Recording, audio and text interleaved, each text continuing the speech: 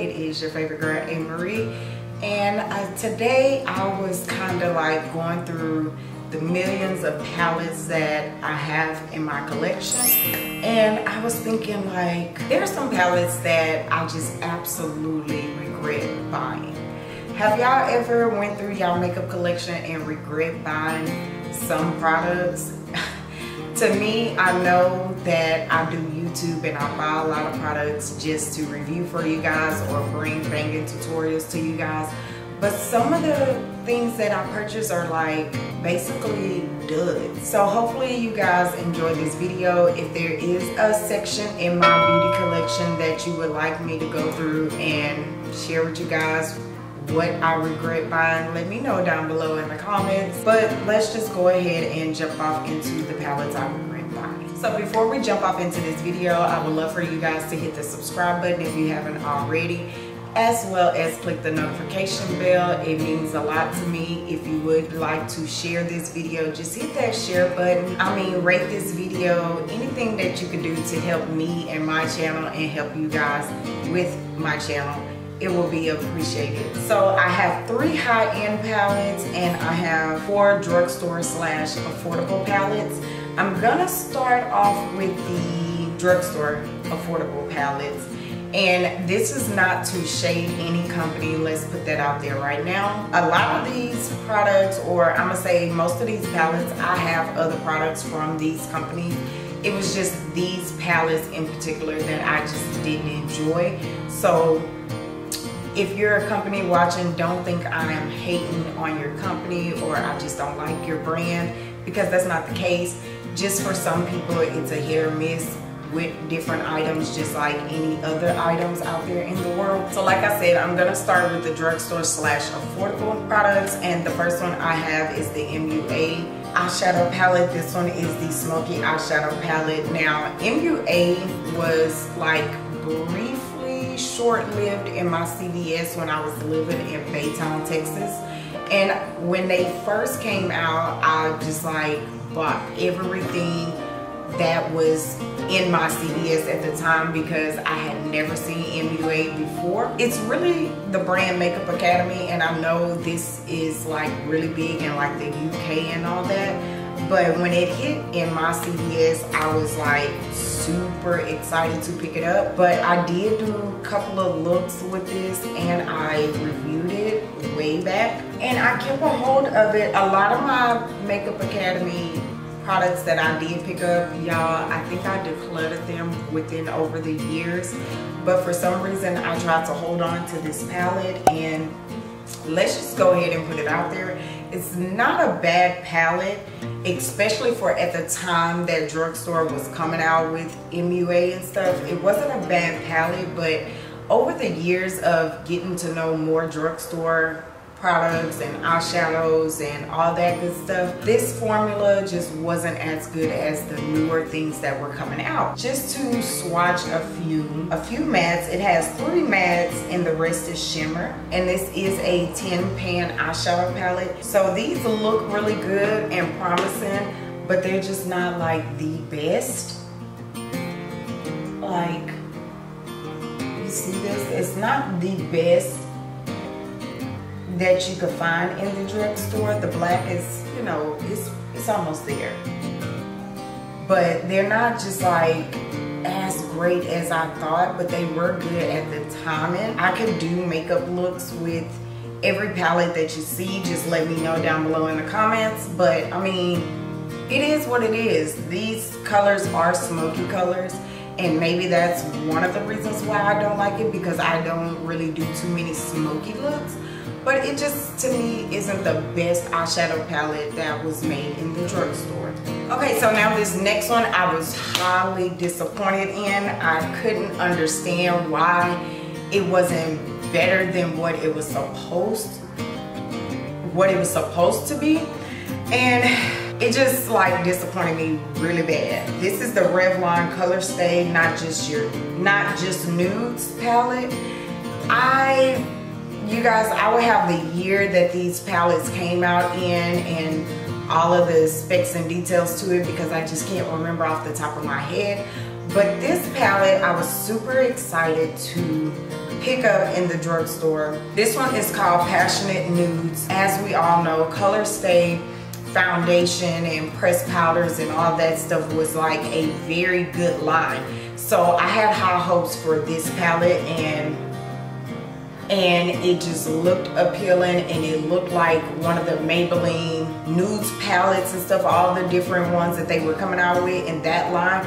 That's what this reminded me of. But you guys, the Maybelline is another 10-pan eyeshadow. You have half mattes, half shimmers. This faded into nothing. This did not work on the eyes. It did not stand out. It didn't do anything. It was powdery. It was ridiculous. Like, you guys, it was really ridiculous. Like, none of them played off to be a good palette at all. Like, even this last shimmer, it just almost fades into a transparent shimmer. Like, it just didn't do anything. If there's any palettes in here that I showed and you guys feel a different way about it, let your girl know. I would love to have the conversation down below in the comments about your opinions and my opinions, how you felt about the palette versus how I felt about the palette. Some of these palettes may be your holy grail and a palette that you can't live without. They're just not mine. So let's talk about it in the comments down below. I would love to hear your feedback. So the next palette that I was super, like, you guys, I was super upset with this palette because I almost have every single palette that's made by this company, and some of the palettes I was like, you know what, I don't use those as much as I use these, but some of them I use way more. Some of them are my holy grail. This one was just like, what happened? And I know every company tries their best not to have that flop item or that dud item, but in my mind, this one was one. It was that one mess up by the company. And it is Juvia's Place a Freak palette. You guys, I really thought I was going to love this palette. The colors in here is like, whoa, bomb, what? Yes, African pride, this and that, like Saharan dust, Lion King scenery, like it just hit me like that.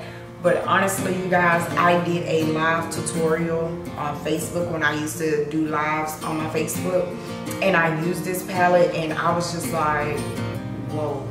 I really wanted to call Juvia up on my phone and be like, take this off the market, send it back to the lab, reformulate with what you formulated with in the Magic palette and the Nubians palettes. Redo this and bring it back out. Like, that's what I wanted to do, but I don't have Juvia's number. She don't know who I am. Even if I would have tweeted her, she'd just probably block me or something, just because all the shimmers, great.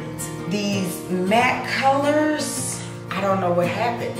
Now, I know the Aya, the yellow, I know yellow is so hard to formulate. I know yellow is so hard to get perfect. So I wasn't too mad about the yellow because I know the yellows are hard. But sis, what happened to all the other mattes? Their mattes have never been like, first of all, look at it, you guys. Every last one of the mattes are patchy AF. Now this shimmer is bomb. But look at it, you guys. Look at that yellow. Look at the blue. The blue has makeup so far in it that you can see the patchiness in it. Yellow just, I mean, it just didn't do so well, like, whatsoever. This orange just took a nosedive into the wrong formula. Now the gold, the shimmer color is bomb. And I think that's why I kept the palette so long, because of the shimmer colors. These mattes would not blend into each other for nothing. And I saved this one for last in the drugstore affordable side.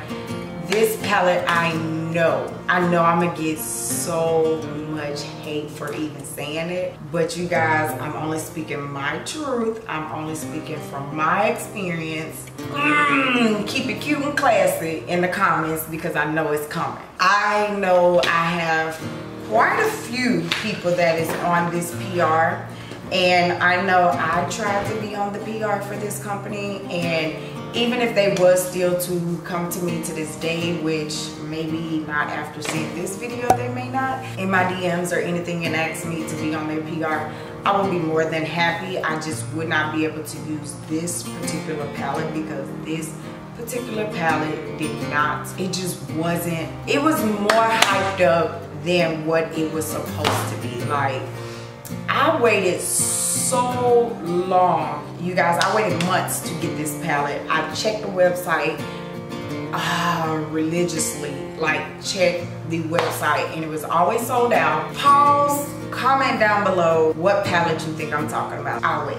Did you guess it? Because I'm pretty sure you didn't guess it. I'm pretty sure you did not pause the video to comment what you thought the palette was.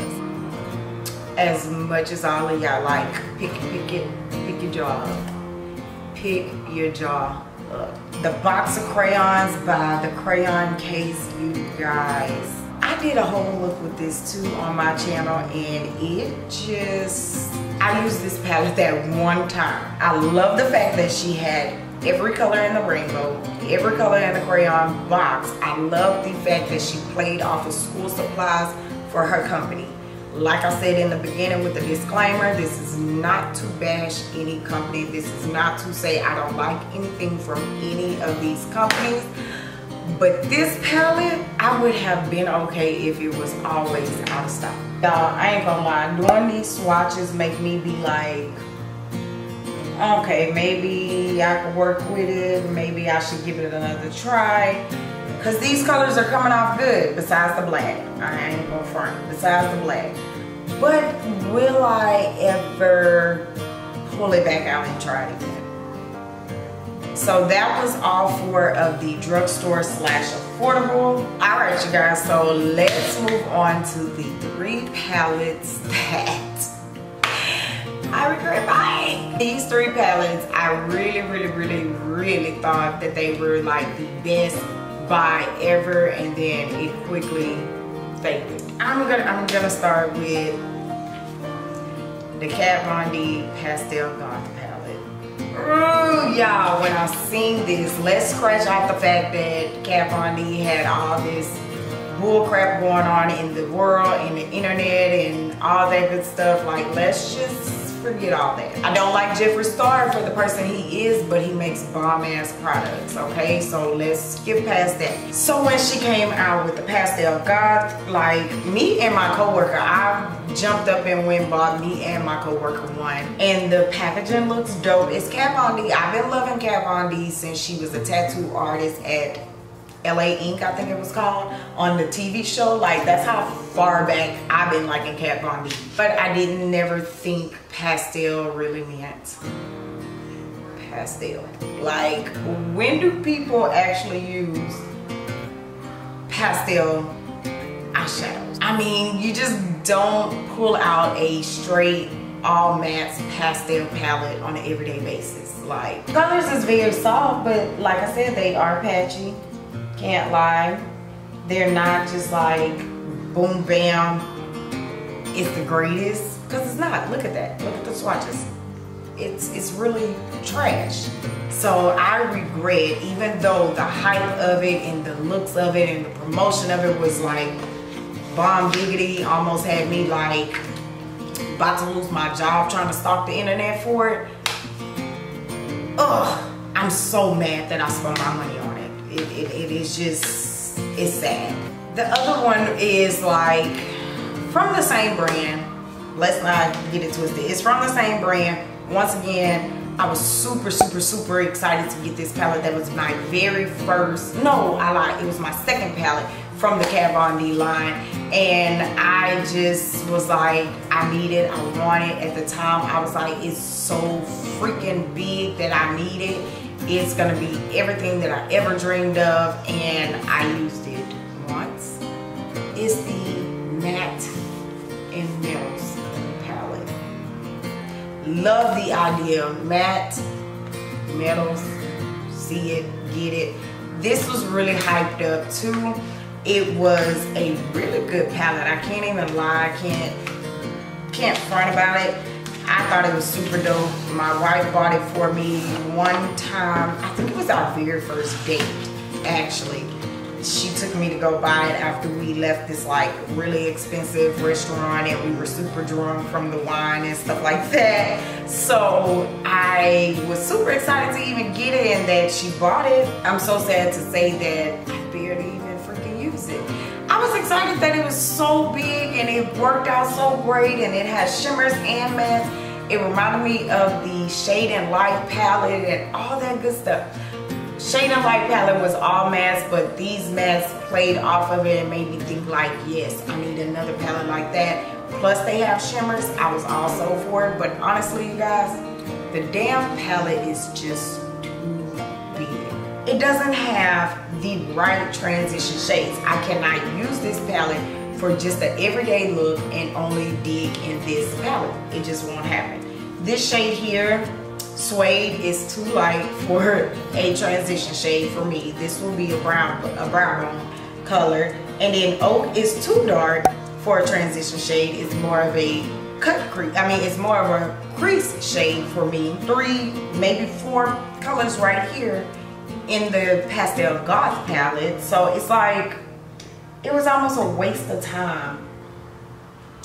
Why don't I use it? Like, why don't I use this? Because it's too big?